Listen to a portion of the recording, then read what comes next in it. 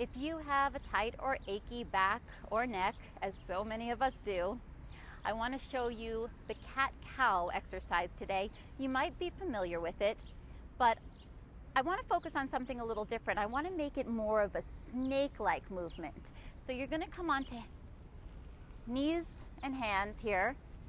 Knees about hip width distance and your hands about shoulder width. Now a lot of people do cat-cow up, down. I want to have more of a snake-like motion through the spine so that you're kind of moving each vertebra at a time. Start at the base of the spine, like that, like a pelvic tilt. I have a video on you can check out. Pelvic tilt, and then rolling up. Head is the last thing to come down.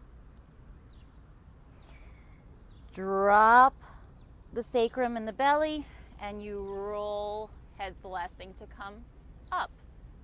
Let's try it again. Breathe in. Roll through the spine, each vertebra. Exhale as you roll through the spine. Take your time with it and see if you can really feel each segment move. Again, inhale into cat.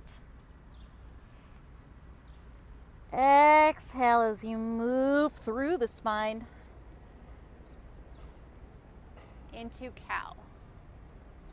Come back, give yourself a little child's pose.